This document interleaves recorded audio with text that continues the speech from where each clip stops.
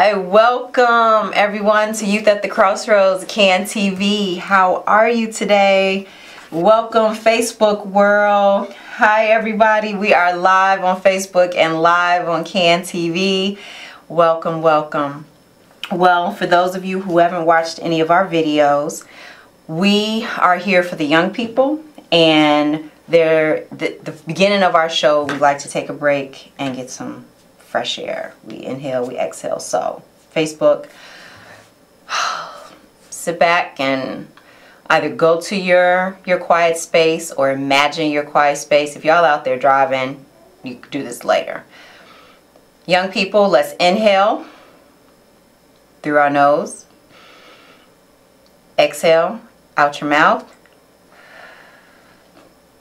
Have your feet flat on the floor.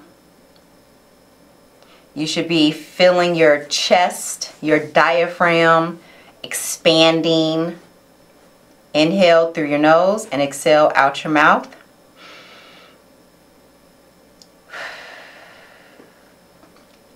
And remember, we're doing this every day, whenever we feel is necessary. When you feel yourself becoming overwhelmed with different things, even when you're excited, make sure that you take a step back. You inhale, you exhale. And the same for you, Facebook. Inhale and exhale. Want to thank my son, who's out there being the engineer, Bryson, and my daughter, as you all saw in the videos and the picture. Thank them for accompanying me today, and thank you all for being with me. And thank CAN TV. This has been a great run, a great experience. Our last show is next Wednesday. It's going to be an exciting day. I won't tell you all that that's the day after my son's 13th birthday. So it's going to be really, really exciting. But today's show, the theme is diamonds. You all probably figure out where my inspiration came from as I speak. But my heart is heavy for the young people. I'm excited. School is about to end. They're going for their summer employment. They're going for their volunteer experiences. But here in Chicago, it's kind of heavy. It's kind of rough. The engineer, Mr. Engineer, we have a caller for real. We have a caller. Yes, caller. Yes, good afternoon. My name is Ray, and I called last week. Yes, hi, Mr. Ray. Welcome back. Yes, and you said something about children being different than they were when I was a child. I'm 70 years old. There is no difference because you're still a male or female, but the thing is, the parents are different. When I was growing up, you had to earn everything that you wanted. You weren't given anything. And another thing is, you said that your son has a phone because he rides on a bus. People were riding buses back then, and they got along without a phone. There must be 40 other phones on that bus. So what I'm trying to say is that you're right in a perfect world, but this isn't a perfect world, and you have to teach your kids, your children, the right way to go, not just give them stuff to satisfy their needs. Mm-hmm. Let them earn it, and then, okay, but not just give it to them so they don't bother you. Parents were parents back then, grandparents were grandparents. You always had a mother, father, a grandmother, and grandfather on both sides. Mm-hmm. So if everybody's different about parenting, but if you teach them right, you won't have to worry about nothing happening later on in life. Mm-hmm. That's all I have to say. So thank you for letting me talk, and thank you for calling back. And I'm definitely, so stay tuned, because I'm definitely gonna respond. In regards to my now 13-year-old, when he was in kindergarten, his bus ride in the city in which we were residing in at the time, his bus ride was an hour, and he was in kindergarten. So it was uncomfortable for me, and it was a cheap phone that, you know, he just made phone calls on. They didn't have the video games or whatever they're called on the cell phone. They didn't have the games. It was about safety. So, you know, I was trying to describe or distinguish between a young person receiving a cell phone for safety reasons versus, oh, here's a phone so you can play games and take pictures of yourself and then post it on social media. You know, those are some different things. My issue was my child is on a bus, and there had been situations where the school had closed and there was no one to contact to find out where my child's bus was. After a few times of going through that, I couldn't do it anymore. So I acquired the small, back then it was a flip phone that had the simple service, and my kindergartner was taught how to call me in emergencies, and he was taught how to answer my calls because I was at home panicking, waiting for it. And then in regards to the young people nowadays, the teens traveling, it's really rough. It's rough for a young person who has to travel through communities. Here in the city of Chicago, as everyone knows, schools have been shut down. So there are many neighborhood schools that no longer exist. These young people have to go into other areas to attend school, and that is a problem for many. It's not simple in that, oh, you can just walk wherever you want here in the city of Chicago. Other communities, other cities, it may be okay. But I've resided in Flint, Michigan, and in the city of Chicago. And neither one of those two cities was it okay for young people from different communities to walk in an opposing area due to just being from a different community, due to gang issues. So when I speak about the difference of today versus yesterday, that's what I'm speaking on, from the issues that the young people that I have mentored have dealt with. So I'm not trying to say that our past had it simpler, or that the young people now have it simpler. No, I'm just explaining that this current generation and the generation that I grew up in, it wasn't as easy as, I would say, my parents had it or my great-grandparents had it, where they were able to walk to school through communities. It's scary now, and that's one of the reasons why my heart is heavy today, because the public school system is about to end. The young people are excited. They've graduated. And what do they do? Where do they go? There is an activity that I will be a part of August 4th. You saw the mock interviews that we provided. Advocate UCC Church, 103rd and Avenue L, that is far south and far east in the city of Chicago on the southeast side. On August 4th, we will be hosting a youth showcase, spoken word, gospel music, mime dancing, liturgical dancing. The young people, you can come out and be, but in order for you to help me find you and to connect, make sure you email me or call me. But the youth ministers, the choir directors, please contact me so that I can get your young people, your choirs, your groups, your dancers registered, so that we can make this happen. A safe environment. Again, contact Miss Keisha, and then let's register the young people so that they can come and perform for each other. This is a concert. This is a showcase for them. Okay? It will be held on 103rd Avenue L. The church is called Advocate UCC. You can Google them. Reverend Malcolm Griffith is the pastor. So I hope that you all can come out. Give me a call. Let's discuss. Let's discuss the topics, the genre, the music. Let's put that together for the young people. Okay, so I said that my theme today was diamonds. I want to stress to the young people that you are special. that you are amazing, that you are a precious diamond.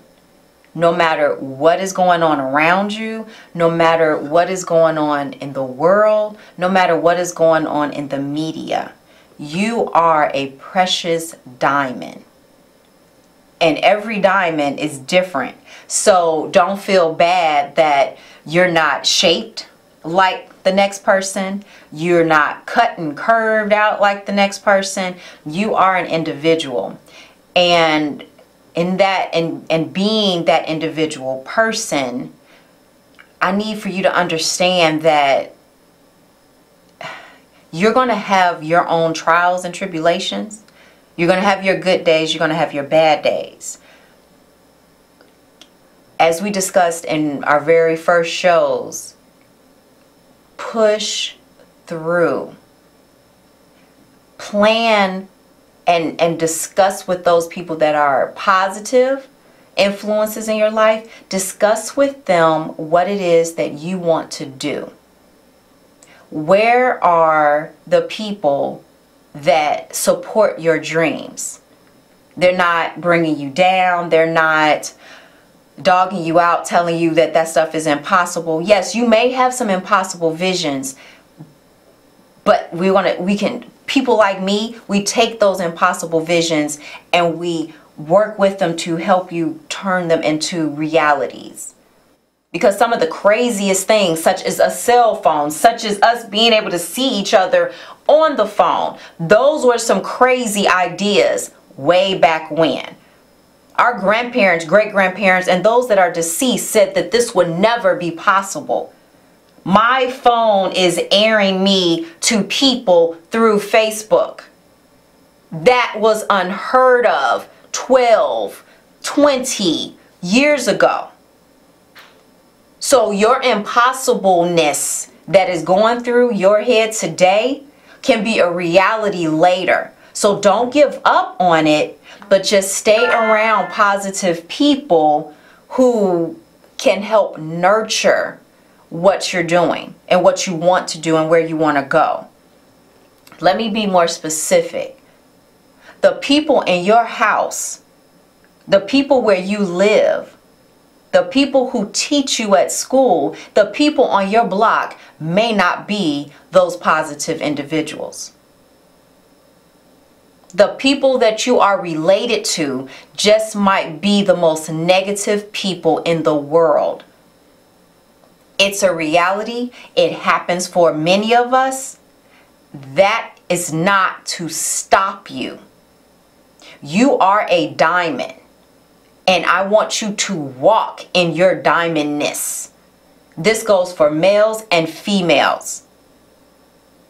It's going to be rough. It's even harder when you have your own family not supporting you. You would think, well, if anybody supports me, it should be my family. This, in a perfect world, that is what should happen. But in most cases, it's not happening.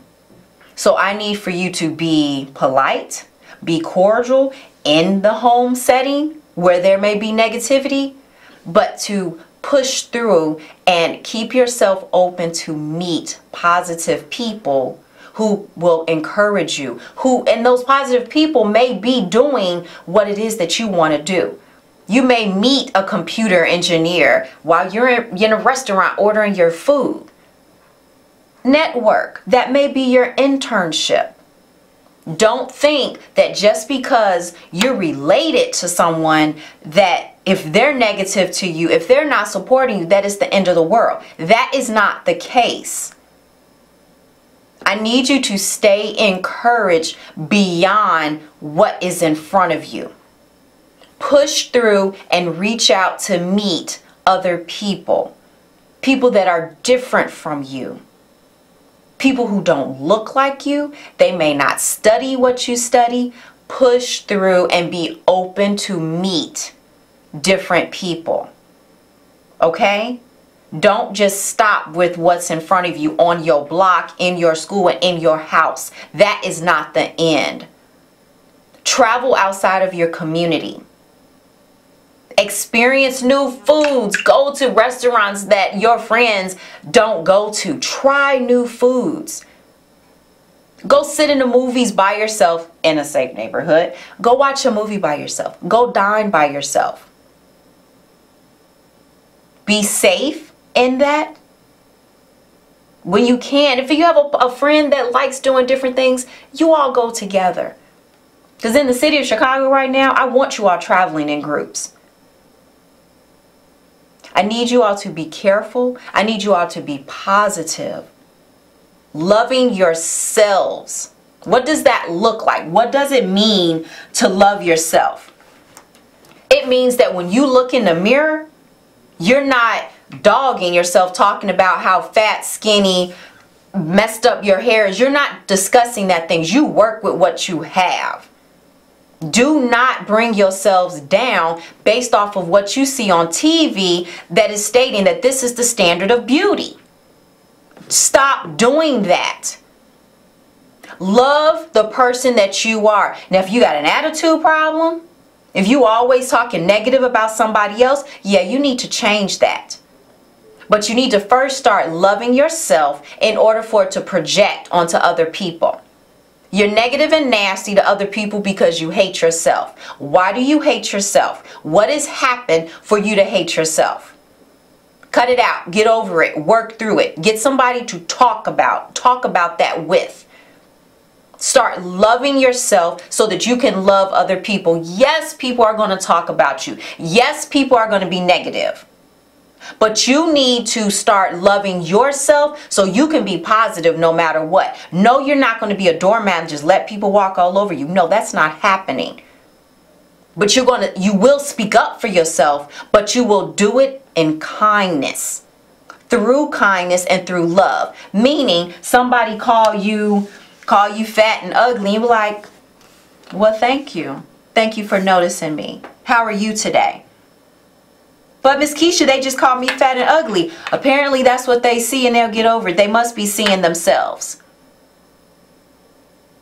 But I feel that I'm fat and ugly too. Well, that is a problem, isn't it?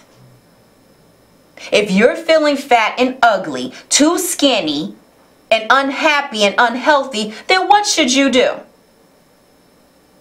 Should you start eating more fruits and vegetables? Should you increase your water intake?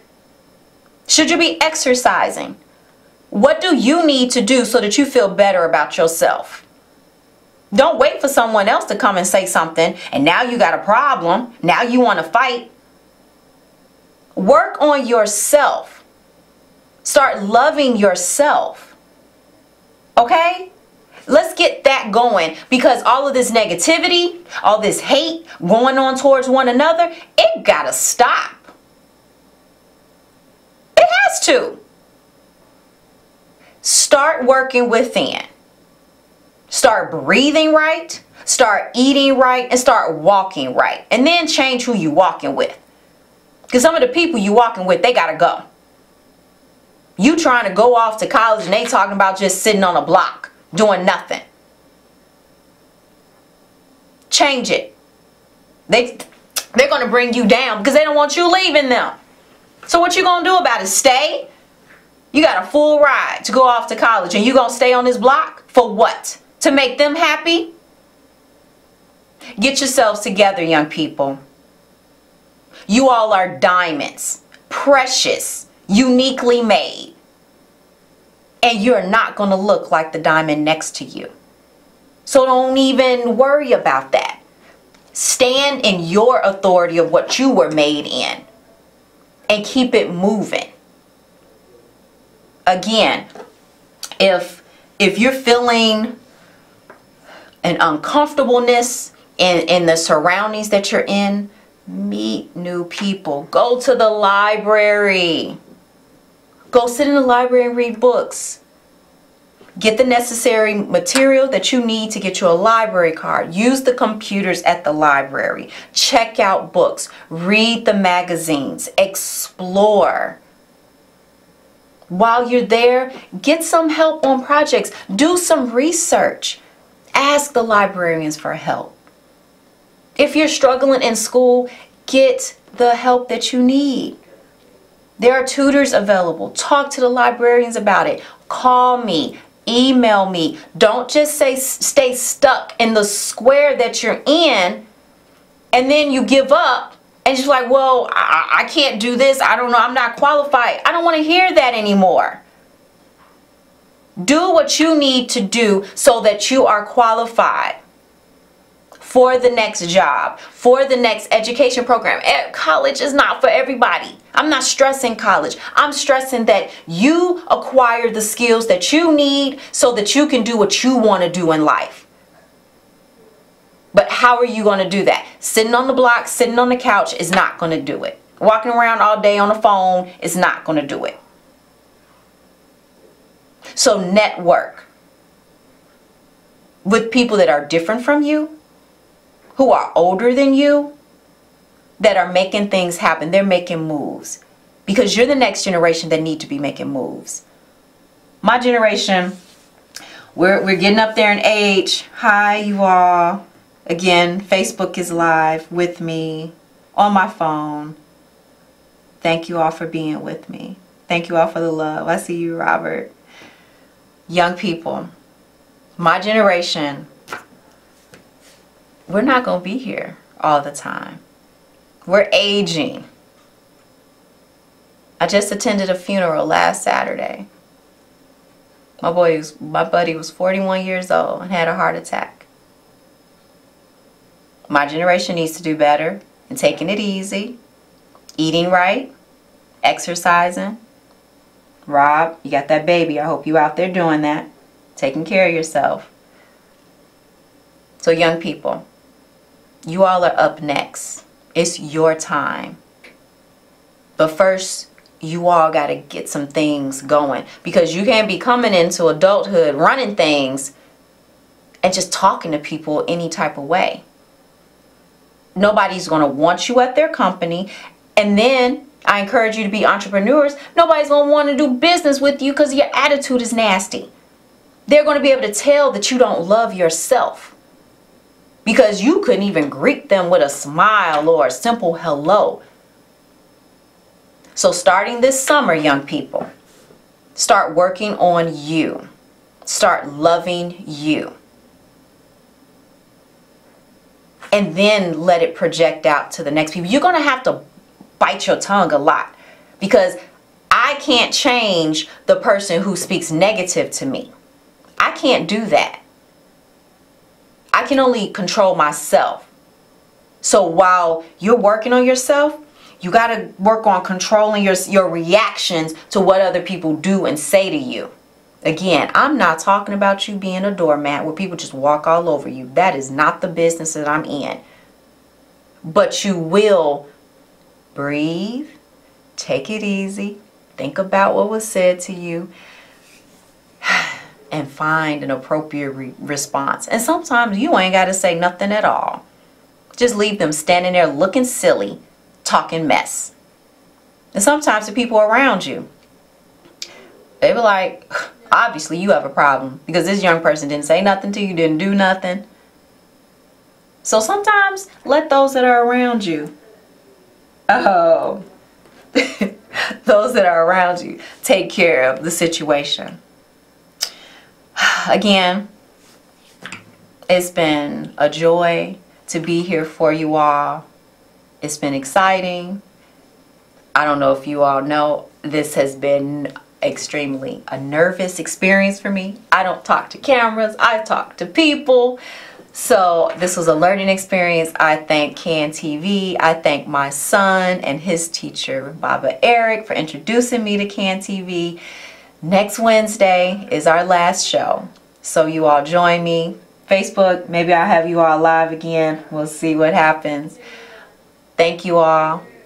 Young people, keep your heads up, and remember, you are diamonds. And I need you to walk in that. Live that. Breathe it. And I'll see you all next week. Bye-bye.